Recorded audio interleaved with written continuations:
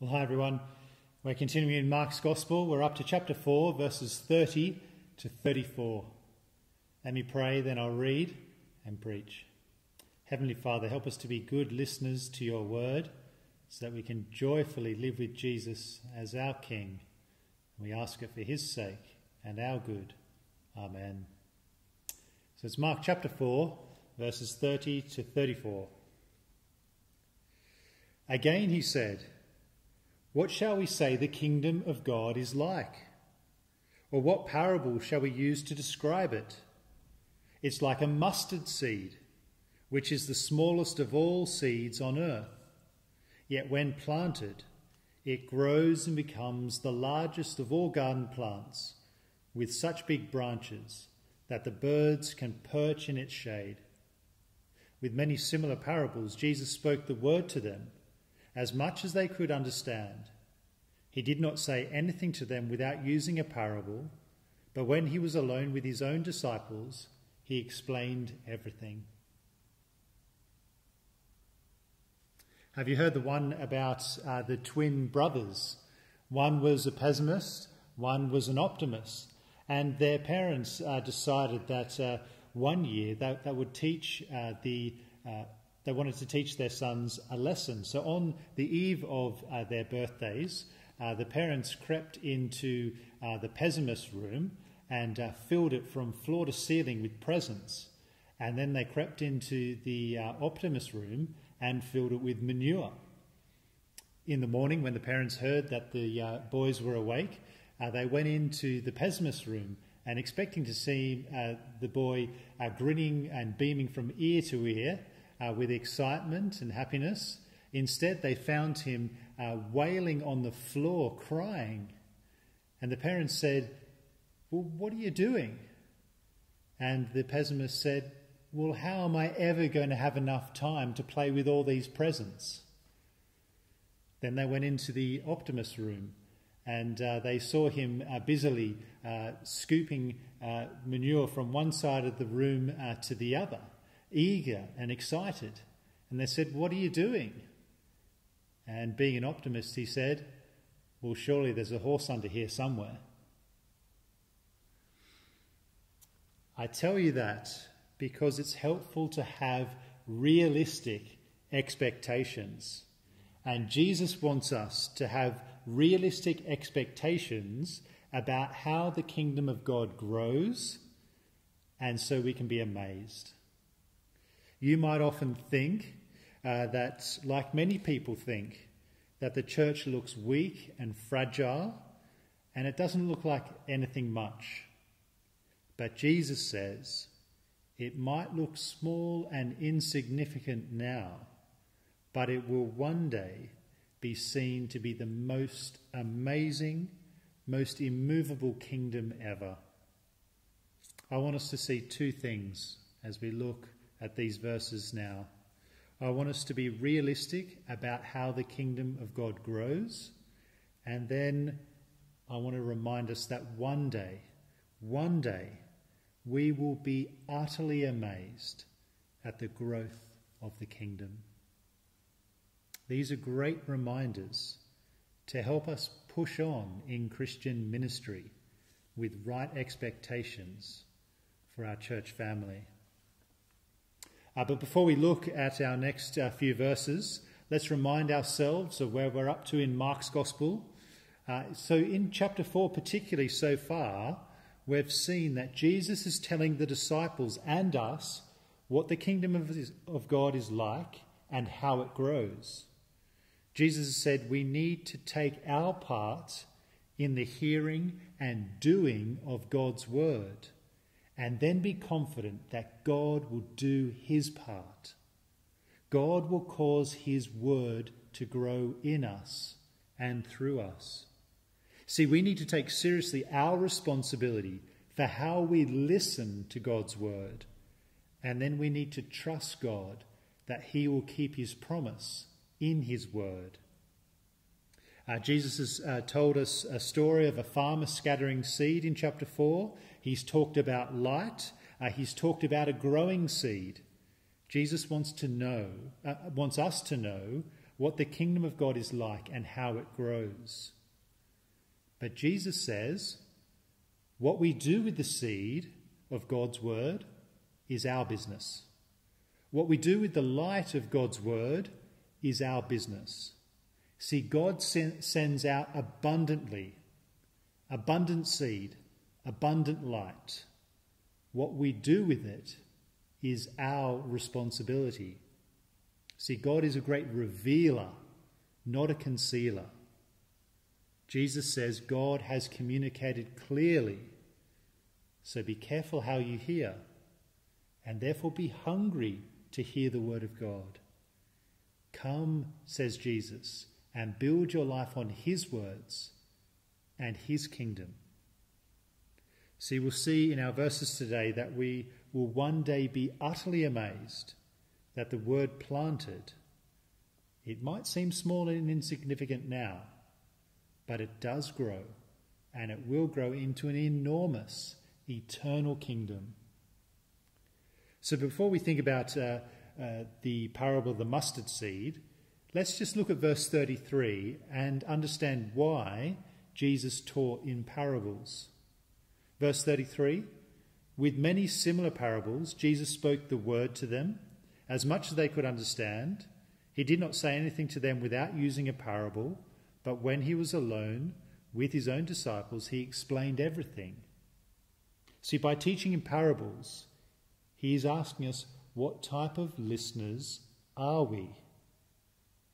Jesus is really concerned with how we are listening.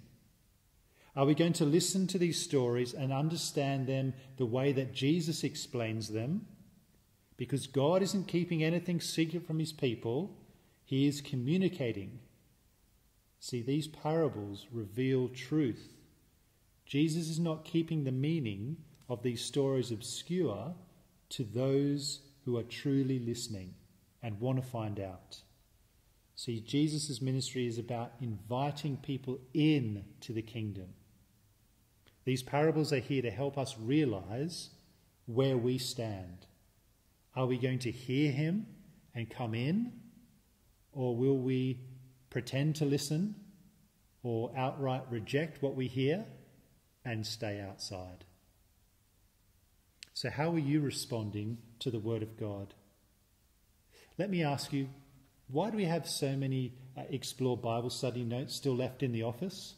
We bought a whole bunch, wanting people to take them, even for free, and use them, especially in lockdown and over the summer, so they could have a daily personal Bible reading time, a devotional time with the God who speaks through his word.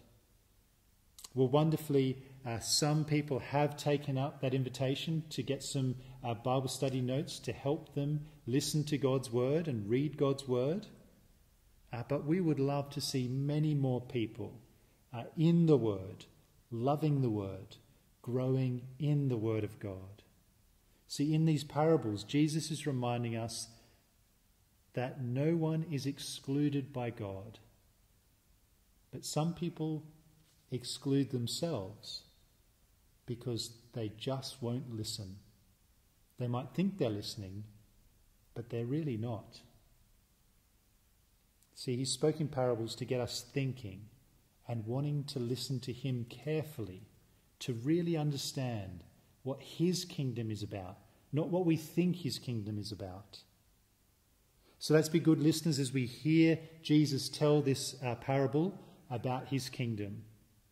And the first thing that we want to be reminded of is that we want to be realistic about how the kingdom grows. Verse 30. And again he said, what shall we say the kingdom of God is like? Or what parable shall we use to describe it? It's like a mustard seed, which is the smallest of all seeds on earth. Yet when planted, it grows and becomes the largest of all garden plants, with such big branches that the birds can perch in its shade. Well, a mustard seed is about the size of a dot on a page. If it's on the ground, you can't even see it. Jesus says, from tiny beginnings come massive conclusions. See, we can feel the smallness of being the people of God. The non-Christian culture seems big, overwhelming. Christians can feel squeezed out. We can face hostility, ridicule. We may feel insignificant. We might even feel lame and pathetic, small, insignificant. Think about many churches in the UK today. They're tiny. They have tiny numbers of believers. But that's what it was like in Jesus' day too. See, this parable is given for reassurance and encouragement to believers that the kingdom of God grows. See, the scope of the kingdom will be massive. From tiny beginnings, insignificant beginnings, a massive kingdom will come. Now just think from a human perspective about how the odds were stacked against Jesus. The ruling authorities wanted him dead. Jesus' disciples were a ragbag bunch of no-hopers, let's be honest. One betrayed him. His family wanted to take charge of him. They wanted to quieten him down. That's back in chapter 3. But Jesus says the key to winning is in verse 33. Jesus taught them. See, the response to all this opposition by Jesus is to teach the word about the kingdom of God. That is the key to kingdom growth. Teaching the word about the kingdom of God by proclaiming Jesus as its king. The Aussie ice skating Olympic gold medal winner Steve Bradbury found out that the key to winning was simply just staying on his feet. He won the 1,000 metre event in the 2002 Winter Olympics after all his opponents were involved in a last corner pile-up, and Steve stayed on his feet and skated across the finish line and claimed the gold medal. See, like Steve Bradbury, we need to hear the simplicity of how Jesus says the kingdom of God grows. We hear the words of Jesus. We teach the words of Jesus to others, and the kingdom grows. Think about the first disciples. They seem so unpromising, perhaps like many of us. They must have wondered. Why hasn't everyone who opposes God been overthrown by now? If the Messiah has come, why hasn't the kingdom come in power, and why isn't it massive? See, they wanted to see the kingdom of God right then and there. Come on, God, hurry up. Jesus says, you will see the kingdom. You will see the kingdom come in power. You will be there if you trust me. But in time. And in time, it would be the disciples who would turn the world upside down. And they did, simply by teaching about the kingdom. The message that they had heard from Jesus, they passed on to others. They understood that the power for the growth of God's kingdom comes from the words of Jesus. The power comes from God, not us. Do we get this? Do we believe this? See, Jesus is telling us that we need to get our expectations right. God's king comes. We think everyone should listen. They should repent and believe and obey. Everything is under his rule. We want to see the kingdom now. But Jesus says it starts small with the teaching about me. See, the seed, Jesus, is planted into the ground. After his death on the cross, he is planted into the ground, but yet rises to new life and grows. And his kingdom has been growing steadily and surely, maybe without being noticed at many times in history, but it is growing. See, the seed is self-acting. It is automatic. There is organic growth. There are roots that have gone down deep, immovable, and the kingdom is growing like a huge tree, solid and secure, with branches reaching out. See, in Christian ministry, we all need to understand this truth. We need to know that the seed of Jesus grows. We need to know that there is a delay in people's lives. The results are not instant. Hudson Taylor, the great missionary to China, said there are 3 qualifications for mission work: patience, patience, patience. So we need to be realistic about how the kingdom grows. It does grow, but over time. God's timing, not ours. But the second thing we need to be reminded of, and that fills our hearts with hope, is that one day we will be utterly amazed at the growth of the kingdom. See, Jesus says what is small will become huge. There will be amazing growth. The little mustard seed, which can hardly be seen when it's placed on the palm of your hand, it will become a huge tree with branches that spread wide and provide shade, and birds even come and perch in it. Now, the image of the tree here, or the large plant, draws on 2 great Old Testament metaphors for the kingdom of God. God promises to make his people into a great kingdom in Ezekiel chapter 17. Listen to this. On the mountain heights of Israel, I will plant it. It will produce branches and bear fruit and become a splendid cedar. Birds of every kind will rest in it. They will find shelter in the shade of its branches. That's a picture of the nations coming to this tree to find an everlasting kingdom, because their kingdoms have been cut down. Listen to this from Daniel 4. It's describing other plants being cut down, and in their place God's tree grows. It says, the tree grew large and strong, and its top touched the sky. It was visible to the ends of the earth. Its leaves were beautiful, its fruit abundant, and on it was food for all. Under it the wild animals found shelter, and the birds lived in its branches. From it every creature was fed. See, Jesus is giving us encouragement about his kingdom. God's kingdom has always been unstoppable, even if it looks weak now.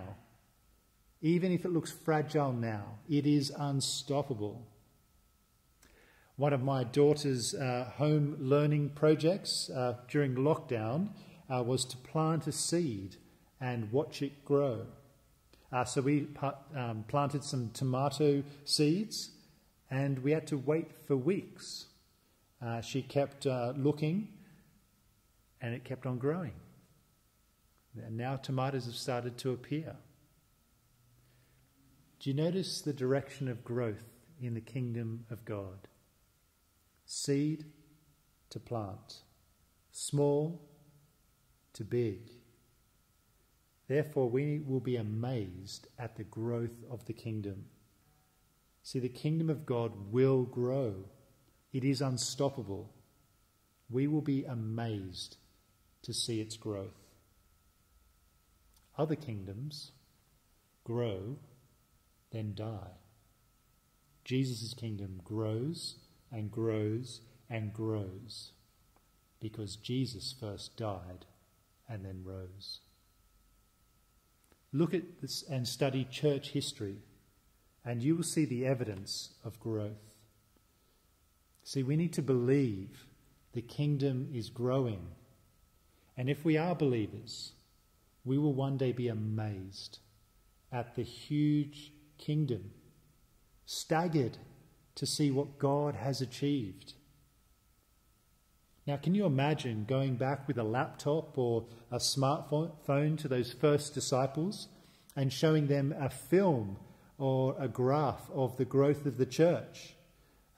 Think about it in Acts, then throughout Europe, then the missionaries, the growth in China and India, the mega churches, the branches reaching out to the most remote islands all around the world.